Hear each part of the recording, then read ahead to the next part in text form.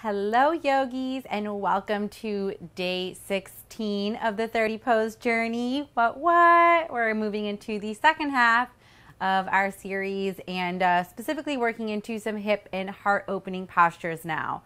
Today's posture is figure 4. We'll explore both the standing and the supine version. So I invite you to step onto your mat and let's get started.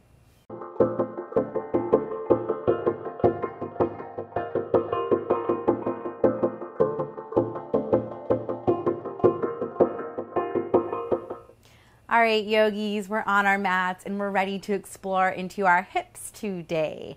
So the hips, just like the heart, is a space where we store a lot of emotions and tension, especially if you sit all damn day like I do. You'll notice that these sensations that are going to come up can be really intense. Don't shy away from the intensity. Instead, send your breath to that space of tension, using your inhale to locate the tension and your exhale to release and break up some of that stored tension. Yeah? Okay, so today's posture is figure 4, and as you can see, I have 2 blocks set up. This is going to help you get really deep into the piriformis muscle.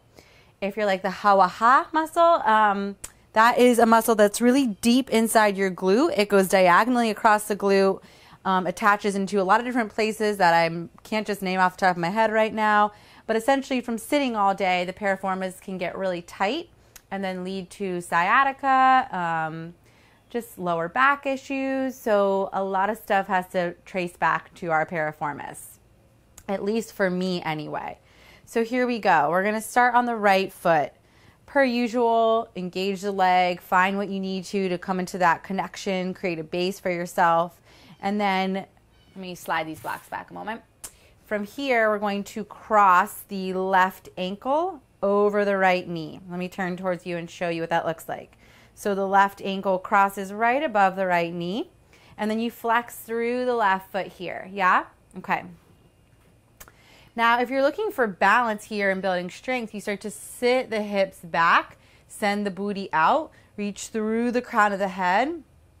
And hands can rest here at heart center, okay? Hug the belly button up and in, and really think kind of like a baby back bend here, okay? So we don't want to be rounding in the back. We want to be lifting up through the chest, making space. This is a great place to learn balance as well as work into that hip area. If you're wanting more of a deeper stretch, start to bring the hands to the tops of the blocks.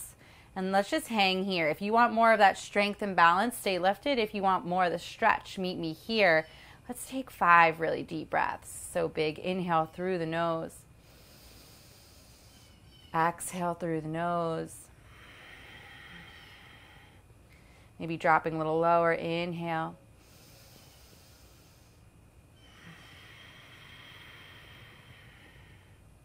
Inhale, locate the tension. Exhale, send the breath there to release it. 2 more rounds of breath. Maybe you start to lower the hands and the blocks a little bit lower. Booty drops a little lower. Hip opens a little more. Inhale through the nose. Exhale. Last one, big inhale. Open the mouth, let it go. Alrighty, start to straighten that leg, shake it out, wag the hips from side to side. Yeah, this is a really great one to do at work, after traveling, before traveling, really anytime you want to open and release that hip area. We're also going to work on it on the ground. So slowly make your way onto your back, remove those blocks. Coming into supine figure 4 stretch. So once you find your back, keep the knees lifted, the feet planted. And this time we're going to cross the right ankle over the top of the left knee. You can totally stay here, just letting the knee fan out to the side. And just hang out, yeah? Relax, close the eyes. Beautiful thing to do right in the morning.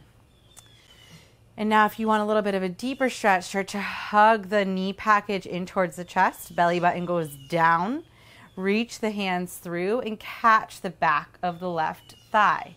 Okay, so you're going to interlace the hands and catch the thigh here. And start to lower that heel back down. And with the strength of your arms, pull the knees into the chest, okay? Don't yank it. So pull is not a great word, but slowly guide the knees in towards the chest. Once you're here, soften the shoulders back down, create space in the back of the neck. Let's take 5 breaths here.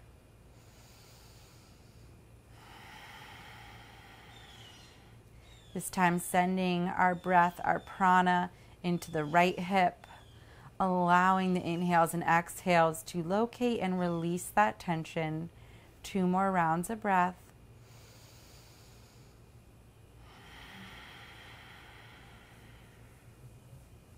Another inhale. Open the mouth, let it go. Release the hands, soften the legs back to the earth, let it go. You can always just gently sway the knees from side to side here. Yeah, it feels so good. And then making our way back up to a seated position.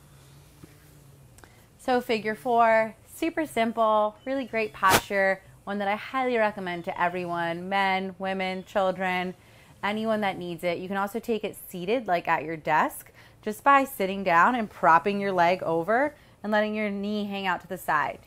Okay, you can also step behind your office chair and grab the top of the chair and find that figure 4. Okay, so it's a really super great posture to release that tension that we hold. Per usual, thank you for stepping on the mat today and joining me. I'll meet you back here for day 17 of the 30 pose journey. Hey journey goers, Allie here with a huge favor to ask you. If you love practicing yoga alongside me and want more of it, then please subscribe to the channel. By supporting me, you inspire my journey, which then I hope inspires yours. As always, thank you for stepping on the mat with me, for being a part of this community, and for making the commitment to live your journey.